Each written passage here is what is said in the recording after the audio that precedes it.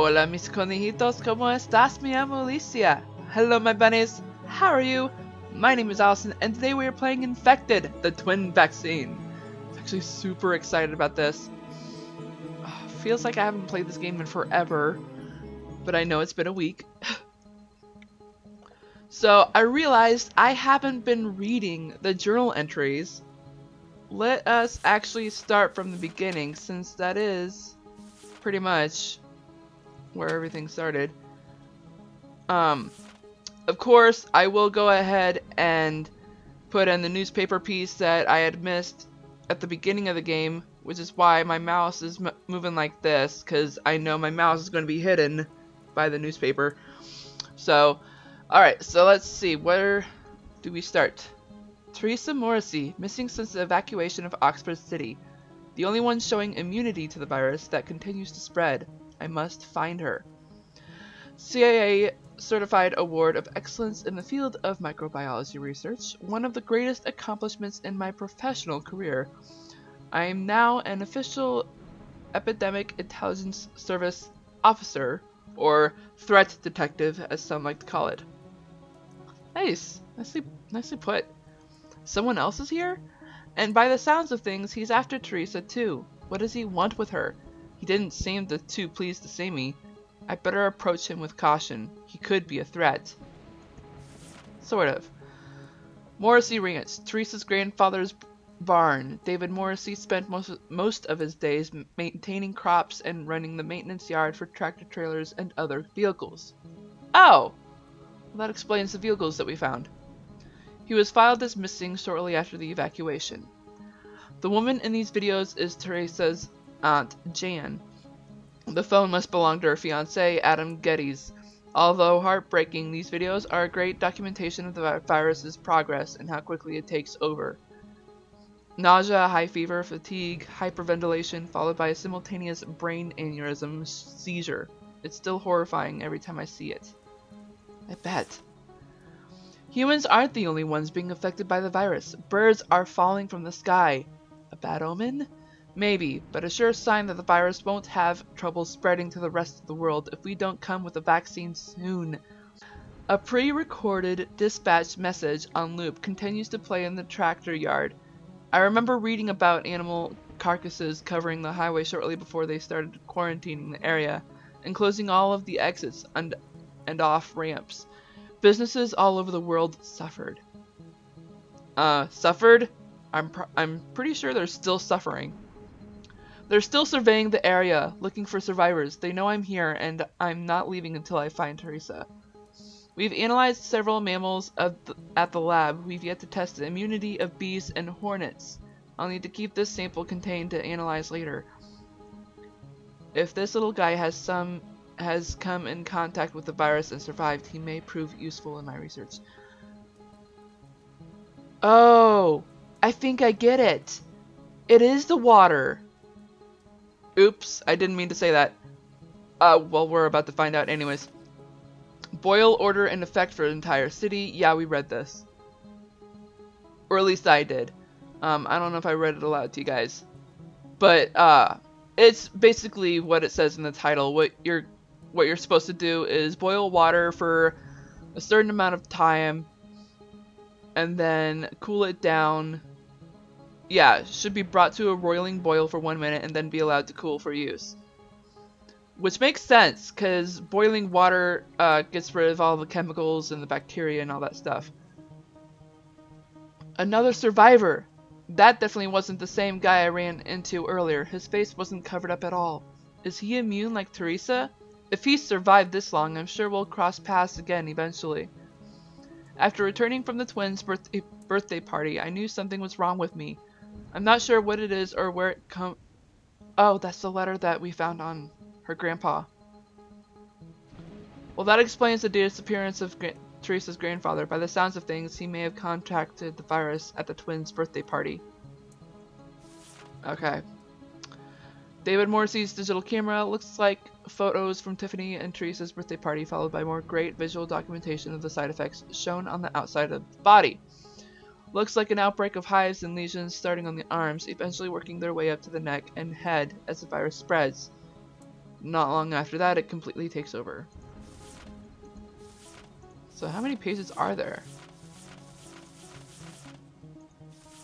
Okay, so it stops at 28. Interesting.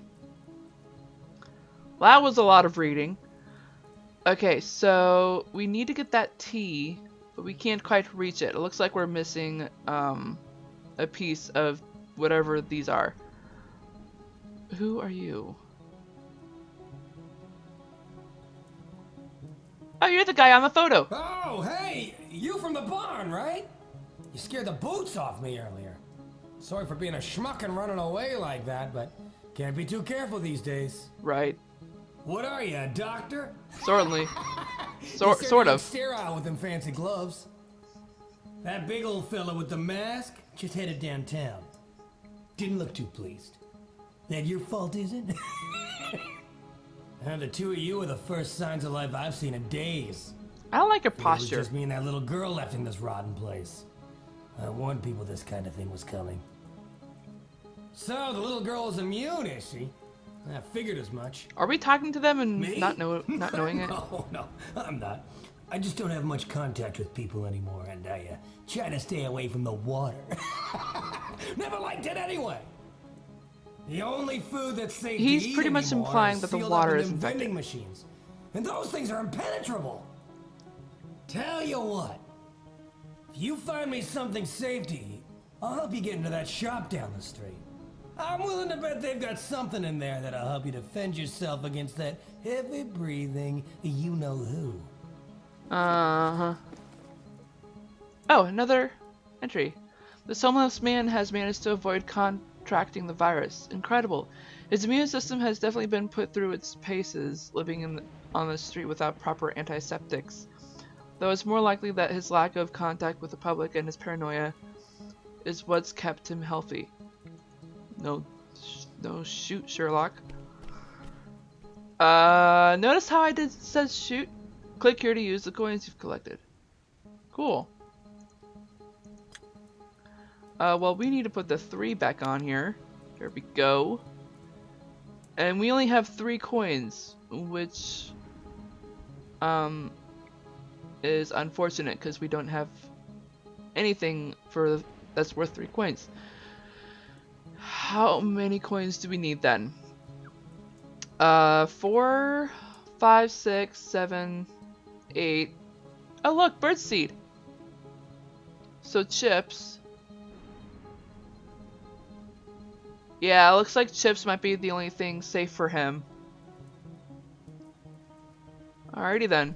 We need 1 more coin. Looks like we can go down that way. Oh hey! We have the P. But we need the T. Oh, we saw the T earlier! Let's actually... Oh, what's over here?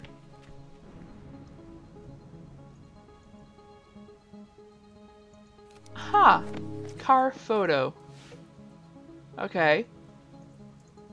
Don's Pawn Shop. And we need a code. Right, yeah. Alrighty, dighty then. And what is down here? Ooh, we got a coin! And it looks like we can interact with this. I'll need something bigger than that old garden hose to put out that fire. Okay, so we do need to put out the fire. And it looks like we got 1 more coin, which is awesome. We can now get something at that vending machine. Let's go over here. It's all Teresa Morrissey's fault. Not entirely. Not entirely. Looks like something is jammed up in that vent. Mr. Eisenhower, after several warnings, we've been forced to cut the power from your apartment. Please stop tampering with your meter. We will refuse service until you've reset your dials to correctly match your last bill. Alright then, that means we need to find his last bill so that we can Move the dials in the proper spots. Locked. Teresa's aunt lived in the apartments back there. Oh! Okay. Well. That makes sense. Alright then. So, where is the slot? Right there. 1, 2, 3, and 4.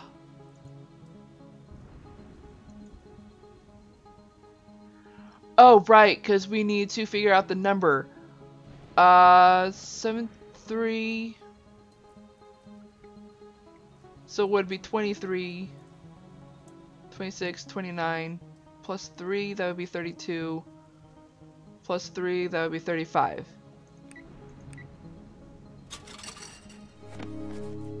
Booyah!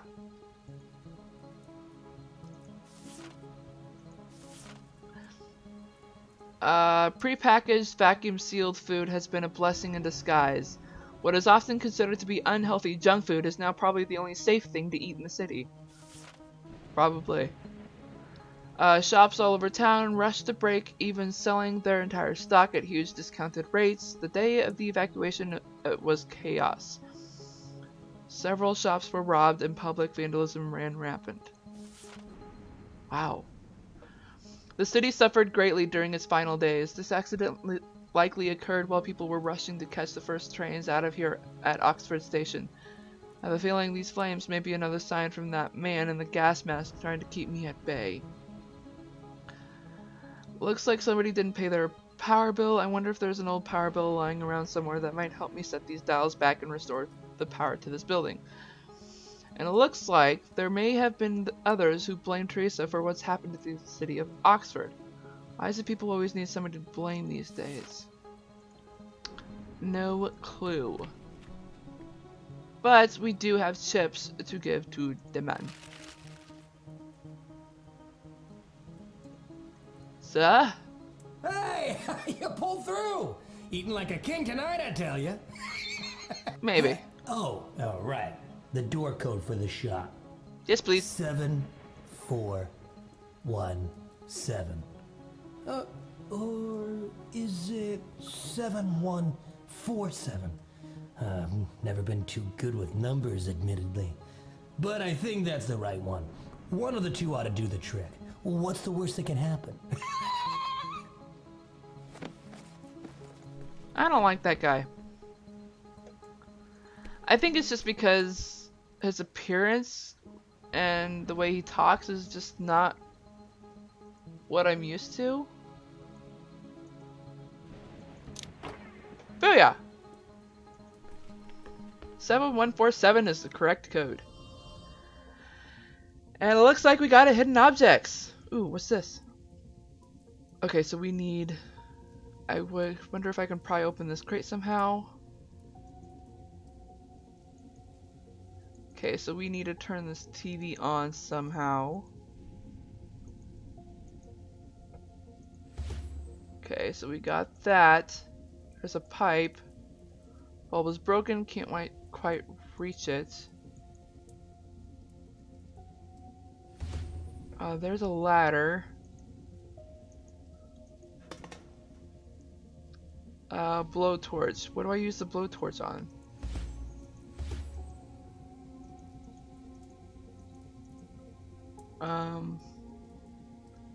Fluorescent bulb. Perfect. A child's drawing of a burning house. Which is unfortunate. That was a really cute drawing. Alright, so we put this fire out. And we collect this. Alrighty dighty. Here. Okay, it's still missing a few parts. Alright, so what are we missing? We got... Oh, we need the VCR. There's a VCR. So we put that here. I guess we still need a few more things, huh? Oh yeah, video cables. We need a pickaxe, video cables, crossbow, hairpin, and nail puller.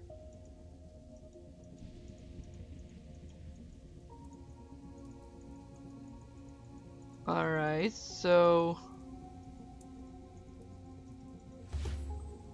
Got it, got the pickaxe. This should... Okay, that doesn't help.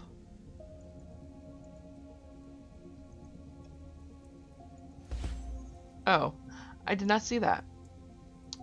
Video cable...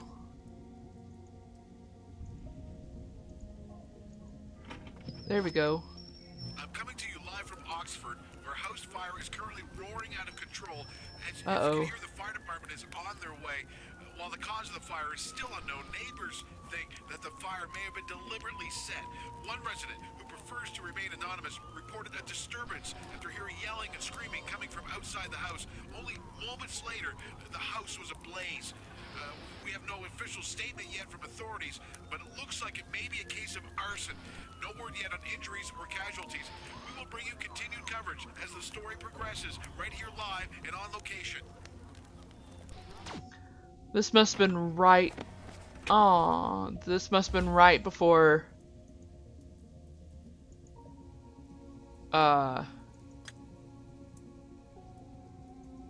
This must have been right before things went haywire on the virus.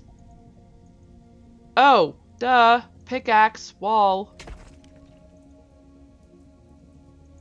And we use a hairpin on the lock. And we get a crowbar. Awesome. What's in here? Ooh, a crossbow. Wait, that's the one thing we pick up? Okay. Alright, that's weird.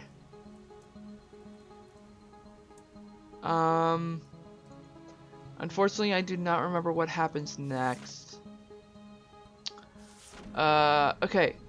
One of these numbers should help me get into the shop downtown. A child's drawing of a house fire. My daddy did this. Could this possibly be evidence for something? A news report of a house fire.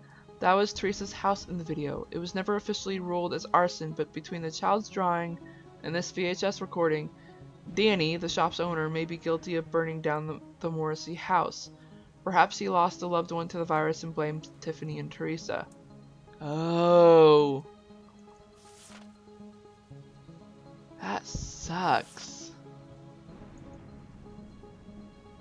That sucks.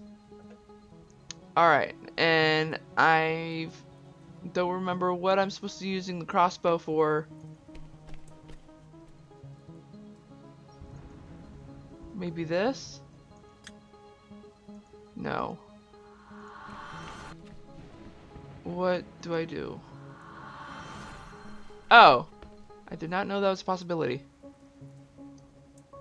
Oh, I forgot about this! Okay, so I find all the pieces of power bill. 12 pieces. There's 12 pieces. Yeah, now I'm remembering this. This was a super hard puzzle to do. Everything is in, like, really hidden.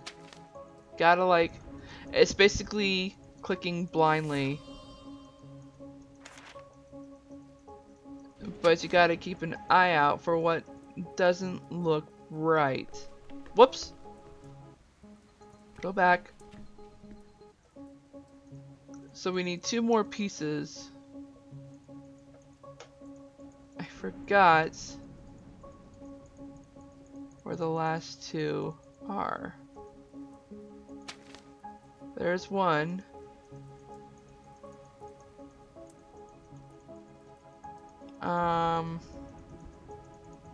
No. Come on. There it is. Awesome. And now we gotta put all these pieces of paper together. Ooh, Oxford Power. Oh, hey, this is the letter that we were looking for. Awesome. Alright, cool. And once it's in place, you can't take it out. Okay. Okay, so this goes... Okay, that's locked into place. That's locked into place.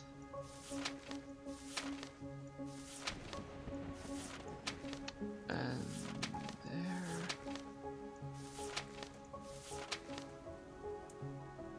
There we go. Okay.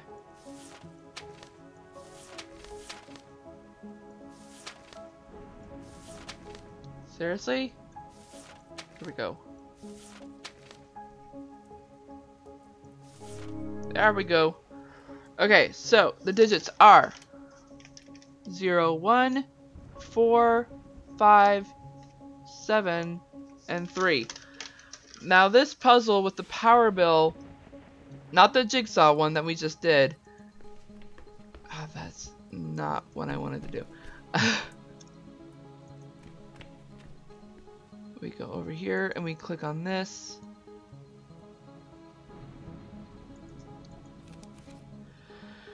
Alright, click and drag your mouse to rotate each dial to the correct position. Click reset to return the dials to their default position. And up here we have a skip button optional. I actually have had trouble with this puzzle, and considering where we are in the video,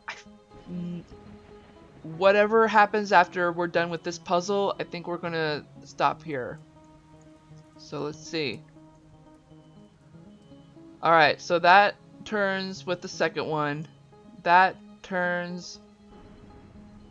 It's not on key though. Excuse me. Let's do this. And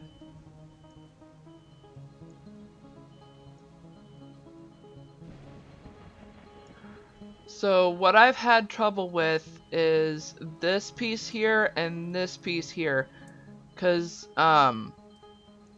if you noticed, the first one moves along with the last one. So let me try moving this here, this to 3.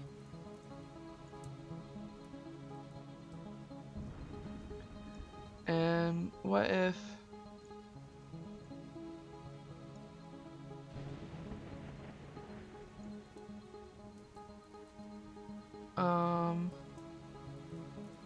so wait, if it's on 3 and this is 1, then it's 2 behind.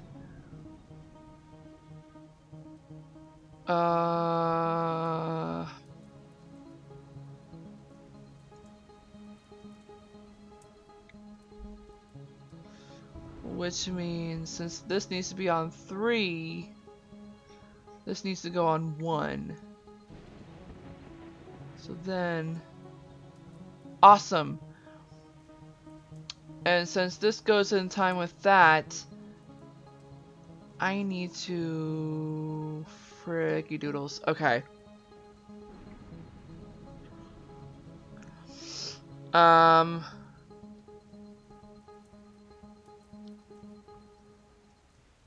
What if...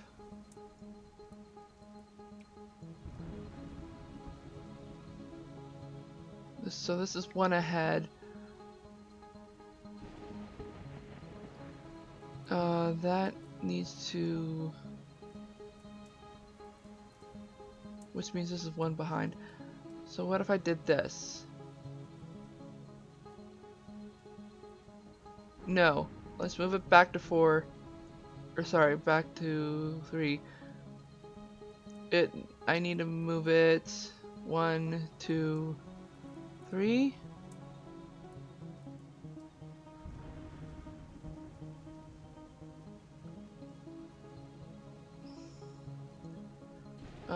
Let's move it like this. How would that work? Awesome. Okay.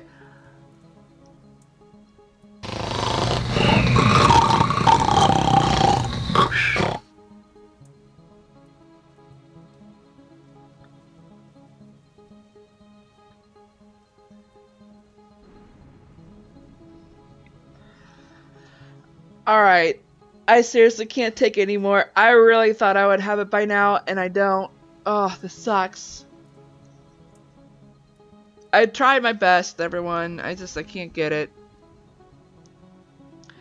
You probably can see it, and I don't. I don't know what I'm doing wrong. I know though it has to do with these two right here. It really, really frustrates me because this is the only one. Like, each one only moves 2 at a time. And once I touch this one, it's going to move this. I can't do that. I can't figure it out. I'm really sorry, guys, but unfortunately, I'm going to have to skip the puzzle. I think that's the only time I only ever skip the puzzle. Yes, we got the ladder pole. I know what to do with that. We're gonna put that there. Booyah. We got the letter T. We could put that there. Booyah! Gate key. Nice music. And voila! Ooh, cutscene. Teresa Morrison's alive. That's all you need to know. Forget about any negotiating. She ain't yours. You made it pretty clear you ain't letting up here anytime soon. So I'm afraid we're gonna have to resort to, well, more persuasive measures. Pull out the crossbow. I'm sending now. No more chances. Pull out the crossbow. Right here, right now. Pull out the crossbow.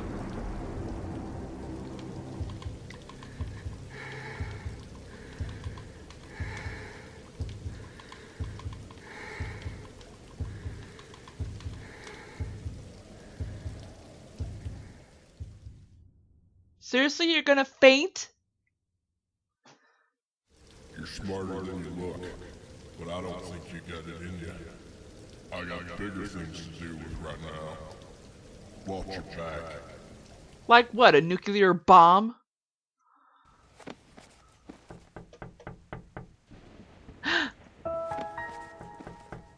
She's still alive. Hi. No, come back. Ah. The man in the mask claims Teresa is still alive and he's definitely after her himself. What does he want with her? I feel like I'm getting close. It's Teresa. Looks like she's taken shelter in her Aunt Jane's apartment building. The stairs are completely blocked off. I'll need to find another way inside from the ground level. Well, yeah, that's obvious. I'm surprised the rain hasn't dried out the fire. Unfortunately, guys, this is actually where I have to stop. Oy vey. This is intense. This is definitely intense. So, I hope you all have a great morning, afternoon, evening, or night, wherever you are in the world. I am Sweet Rascally Rabbit, saying goodbye. Stay awesome and stay on YouTube!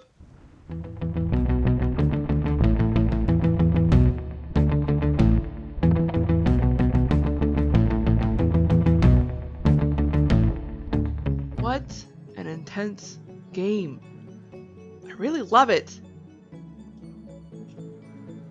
It's so weird that the people who placed reviews on it found it too short. I mean, I understand why, they're not used to playing Nancy Drew games, are they?